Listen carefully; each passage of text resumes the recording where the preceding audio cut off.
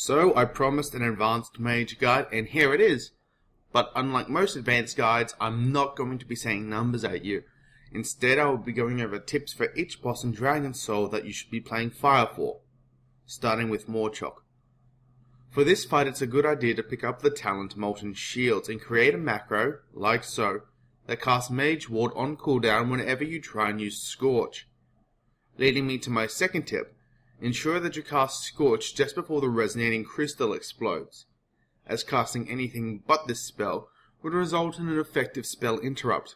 Lastly, just before he casts Earthen Vortex, refresh Living Bomb if there is less than 6 seconds remaining on its duration, as you will be unable to cast during this time. Also, as a note to all ranged, during Black Blood, if you stand slightly to the left or right of a pillar cluster, you will take no damage and can still freely cast at the boss. Yorsage. Only 2 tips. Ensure that you're refreshing Living Bomb as you swap to kill a fresh set of ooze. And, if you do not have 4-piece tier 13, save Combustion for the following combination: red, yellow, and black, where you shall have 2 sets of ads during one ooze cycle. Use Combustion and Impact in combination on the second set of ads, as you will almost immediately thereafter have to swap to new oozes, and you need to ensure that the black ads die before a new cycle begins. Note, it is also not worth manually dotting the ads.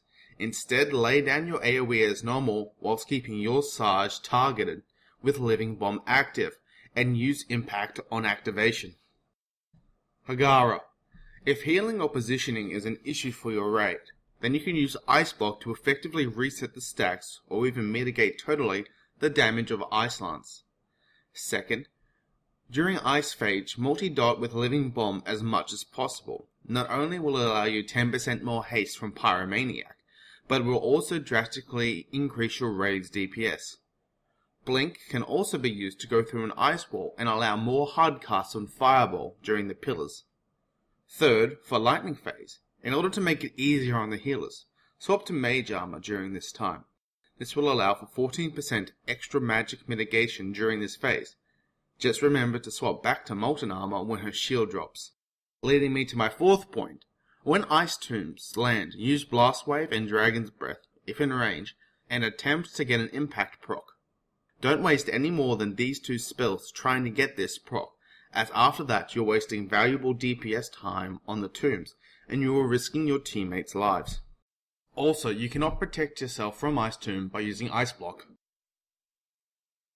Ultraxian.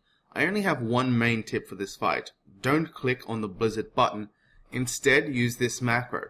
It will allow for a Fire Blast when exiting the Twilight Realm, giving you a little extra damage.